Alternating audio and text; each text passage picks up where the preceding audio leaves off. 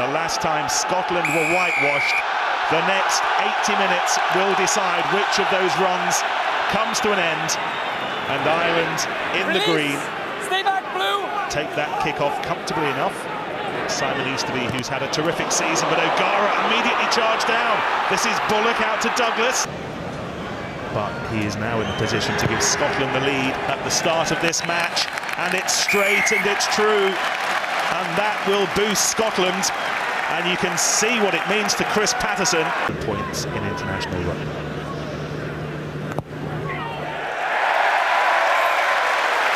Both sides have had 2 attacks. Both sides have had a penalty each. Made sure the ball came back on the green side. O'Gara stretching. And this is Darcy. The warnings have been there. What a Six Nations Darcy has had. And here is Horgan. Little chip over. Webster's there. The bounce of the ball favours Scotland. Them passing so far doesn't find touch. Horgan gathers. This is the fullback, Dempsey. Now Geordan Murphy, second game back after the broken leg. To O'Driscoll, to Darcy.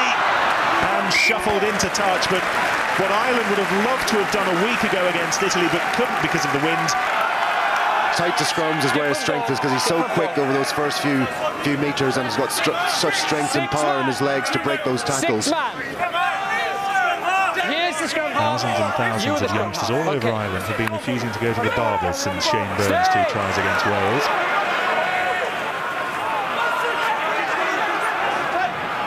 And this is O'Kelly.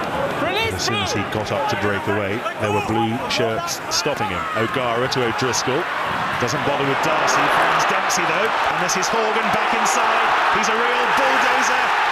And the try is scored for Geordan Darcy. His first try for his country.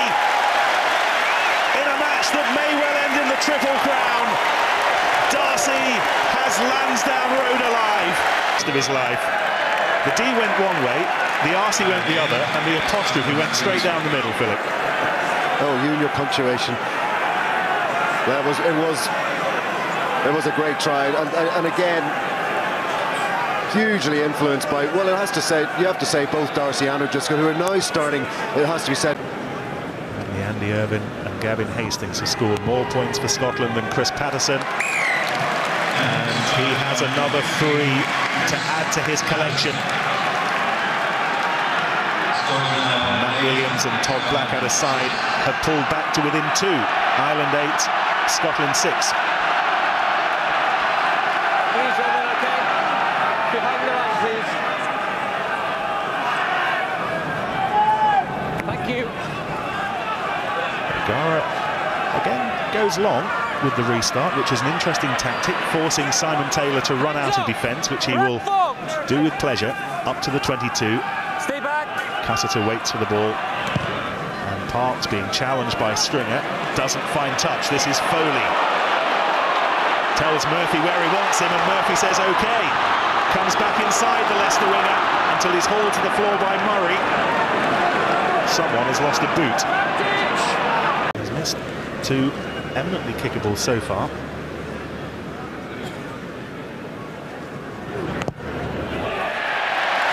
And he will feel much better about life. Not too difficult to see who the culprit is it?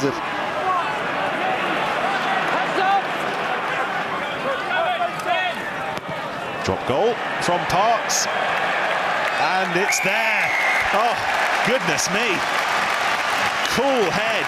Cool head. Almost 40 metres out. Magnificent drop goal. Yeah, well, you have to say that it's no less than Scotland deserved. The last 10 or 15 minutes, they've dominated this. They've shown a little bit in because of Gleeson's injury. And this is an important scrum for Ireland.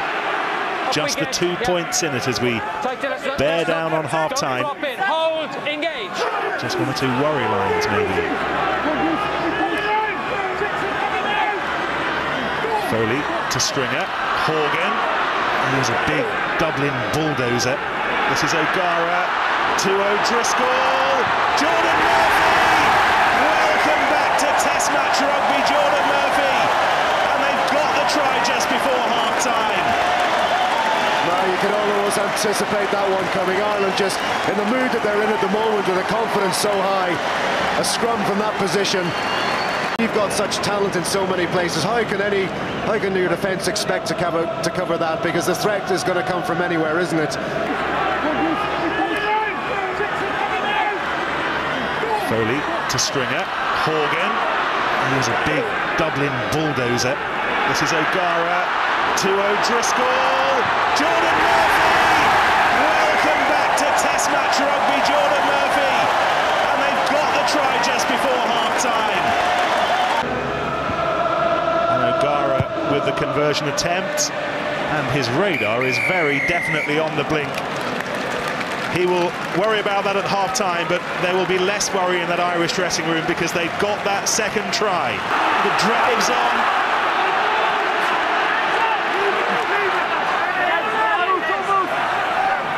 Cussiter, Webster coming in, came in at pace, but the defence was alert. Now then, what can they do? Patterson, jinks one way, and well, he runs down a Dublin dead end. Still, though, it's Scottish possession. Parks, back to Webster. Look at the defence, though. He was facing 4 green shirts. Let's try and get some pace on the recycling if they can. Daniele, back to Patterson. They're not getting within 5 metres of the try line at the moment. Parks spins away. Scotland have the advantage. They want the try. They've got the try. And they deserve it. And Ali Hogg comes up with the ball. And Lansdowne Road, bar the voices that have made the trip across the Irish Sea, is very, very quiet, and Scotland are playing their rugby of the championship. But just broke them down with it, just a war of attrition there on that Irish defence. It's time after time, man after man being challenged, just tying in those defenders. But at the end, it was a fairly simple dive over for Patterson to square things up. And it's all square. The team who were 20-1 on. Look at the defence, though. He was facing 4 green shirts. Let's try and get some pace on the recycling if they can. Daniele, back to Patterson. They're not getting within 5 metres of the try line at the moment. Parks spins away. Scotland have the advantage. They want the try. They've got the try. And they deserve it. The more they talk, the more likely the nerves are likely to jangle. And I think that's what Ireland are suffering at the moment. They've got the free kick taken on by Foley. Drives for the line for all he's worth. The packer behind him. He's held up, though. It's magnificent Scottish defence. There's the ball. It ought to come back on the green side. O'Callaghan, as ever, is there. Now Stringer to O'Connell. Look at that defence, though. Wallace rolls off the tackle. Still going. Wallace! Try for Wallace! And Ireland can breathe again. well, they can breathe again for a little while, and we kind of said it earlier on. This is the talent of David Wallace. Whatever about the threat out wide, David Wallace is a consistent threat, tight in, taking those balls flat. Tackles there. It wasn't particularly pretty, but this time Ireland managed to maintain possession, and he had a lot of work to do. He just rotated his way out of that tackle, spun away, and had the strength. 2 points aren't a certainty. O'Gara has not been kicking well, but that was much, much better. It ought to come back on the green side. O'Callaghan, as ever, is there. Now Stringer to O'Connell. Hands up! Look at that defence, though. Wallace rolls off the tackle. Still going. Wallace! Try for Wallace! And Ireland can breathe again. Darcy seemed to drop the ball, but then regathered it and drove forward. Darcy. Horgan screaming for the ball on this near right-hand side. Ireland have to retrieve it first. First time tackles in. O'Driscoll. Back to Dempsey. Release! 5 metres short. Will one more a try be enough? Stringer goes for the gap and scores! The unlikeliest of try scorers, Peter Stringer. Just his third in the green of his country, and none more important. It may come stamped with the words Triple Crown. It's really the first up tackles. Bull Hayes does very, very well, just getting those hard yards, gets Scotland on the back foot, but Peter Stringer really should have been put to ground there. Henderson just a little bit stretched, and Scott. And his schoolmate, when they were 8 years old at Presentation College in Cork, adds the 2 points. O'Gara with the conversion. Heading for the Lagers. They're suddenly back on, and Alan Jacobson has got just an extra couple of minutes to do as Paul O'Connell drives forward for Ireland.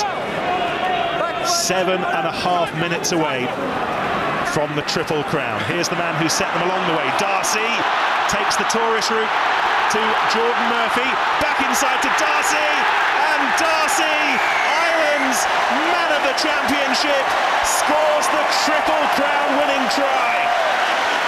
Well, again, Ireland managed to create that open field situation, and they really are finding a Scottish defence and are just not able to cope with it. Yeah, they're really from that ruck.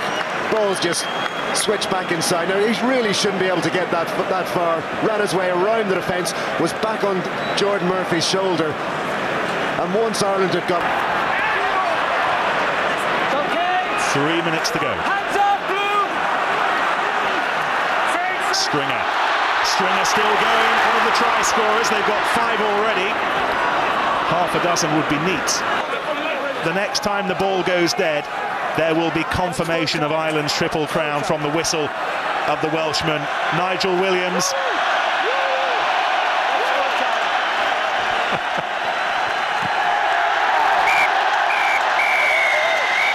"19 years has come to an end. Eddie O'Sullivan's Ireland have the Triple Crown. Their 50th win against Scotland, and Brian O'Driscoll, the King of Ireland, leads them to a 7th Triple Crown.